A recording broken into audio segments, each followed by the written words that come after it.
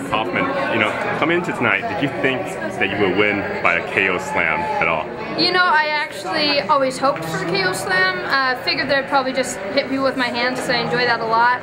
And the opportunity was there, and as soon as, I lifted her up, and as soon as she came down, I knew she was going out. So I backed off right away and really pumped. I actually felt the last fight was a great fight. It was a really good technical fight.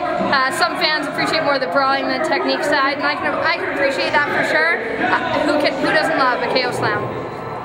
I always try and send a message to everyone. I want to prove who I am and what I am and my fighting ability. So if Marloes is the next challenger, then I'm excited, and hopefully it's really soon.